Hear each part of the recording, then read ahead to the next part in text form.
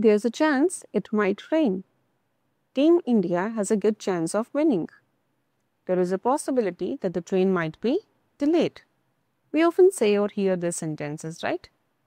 There are a lot of events in our everyday life where we say that there is a chance it might happen or it might not happen. Now, we can call it chance or possibility, or in maths, we use the term probability. Probability helps us to measure this chance. It tells us the chances of an event occurring using numbers. For example, we can say that there is a 50% probability or a 60% probability of something occurring. Have you noticed before a cricket match, the umpire flips a coin and the captains of both the teams choose heads or tails, and whosoever wins the toss chooses to bat or bowl, right? Now, once you flip a coin, you might get a tail or a head. And this is a very fair thing, right? Because none of the captains can control the result. When you flip a coin, the result is completely unpredictable. A process or action that produces unpredictable results is called a random experiment. It is an experiment where you know all the possible results in advance. For example, here we know that it could be either of these two, heads or tails, right? We know all the possible results, but we cannot predict which one will occur. Let's take one more example. Let's say you roll a die. Now, once you roll one die, you'll get 1, 2, 3, 4, 5 or 6 as a result. These results are called outcomes.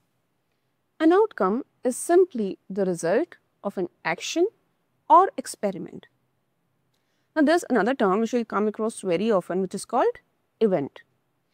An event is a specific outcome or a set of outcomes from that random experiment.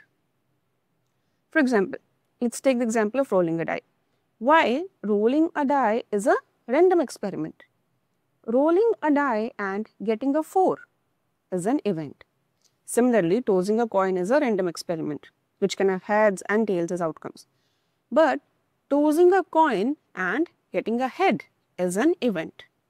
Let us try to understand event better using this example. Let's take the example of rolling a 6-sided die. Now see, this rolling a 6-sided die is a random experiment. Now what could be an event? An event could be getting a 4, which is one specific outcome, or rolling an even number on a die. Now it can have a set of outcomes, 2, 4 or 6. Similarly, an event could be getting a number greater than 2. Again, it has a set of outcomes. Let us come back to our 6 outcomes of rolling a die, or when we toss a coin, we can get 2 outcomes, heads and tails. Now think about this. When you roll a die, each of the outcomes have an equal chance of occurring, right? Heads and tails also have equal chance of occurring when we toss a coin. In probability, when all the possible outcomes have the same chance of happening, we say that the outcomes are equally likely. That's the term we use. This term, equally likely outcomes, mean that all the possible outcomes have equal chance of occurring. Now just imagine if you have a box filled with colored balls. There are 4 blue balls, 3 red and 3 white balls. If I ask you to close your eyes and pick a ball randomly from this box, but we want it to be a blue ball.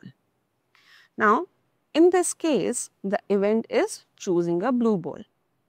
Now, if you actually close your eyes and pick a ball and it turns out to be blue, so that means it has worked out in our favor. We wanted a blue ball and we got a blue ball. So we call it a favorable outcome. Favorable outcomes are the outcomes that match the event we are interested in. Picking any of the blue ball, this one, this one, this one or this one, is a favorable outcome. So in this case, the number of favorable outcomes is 4. Similarly, there is something called total outcomes. Total outcomes refer to all the possible results of a random experiment. In this case, the total outcomes are 4 blue plus 3 white plus 3 red, 4 plus 3 plus 3, 10. right? Now we calculate probability using these two. Probability is actually the ratio of number of favorable outcomes to total number of outcomes. Now in this case, the probability of drawing a blue ball from this box would be favorable outcomes are 4, total outcomes are 10. So 4 by 10 or 2 by 5. We can also find this in percentage. Let's multiply it by 100 and we get 40%. So the probability of drawing a blue ball from this box is 40%.